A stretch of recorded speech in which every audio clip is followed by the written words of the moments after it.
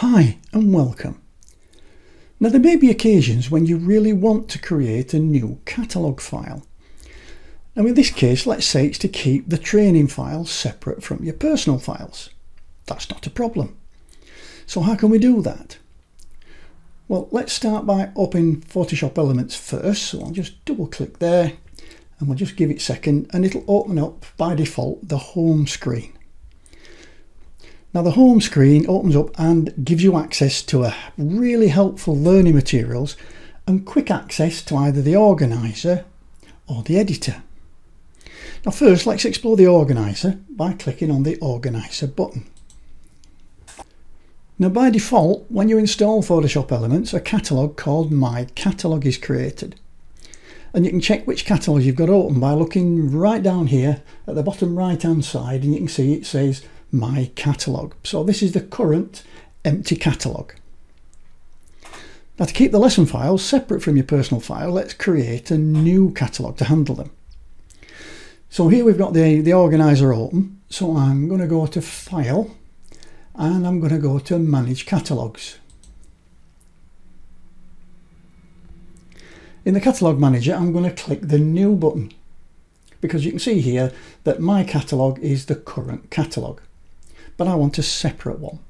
So I'm going to click New and I'll call it PSE Training, my PSE Training Files, and I'll click OK. The new catalogue's now loaded into the organiser.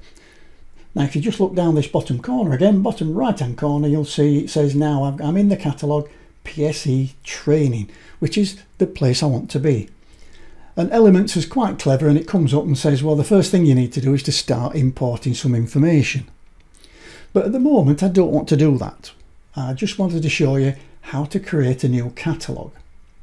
I'm just going to click Skip. Now if I want to get back to the default catalogue or one of the other catalogues I might have created, then I go again up to the File menu and Manage Catalogues, but this time all I do is click on the catalogue that I want to change it back to. Let's imagine it's My Catalogue, and then I'll click on Open, and the catalogue's now being loaded back in, and you'll see if you go back down to this right hand corner, we're now back in the catalogue called My Catalogue. Okay, that's it, how to create your very own new catalogue. And now that we've got a new catalogue created specifically to manage the lesson files, we're ready to put some photos in it. And we're going to do that in the very next video. I'll see you then. Bye for now.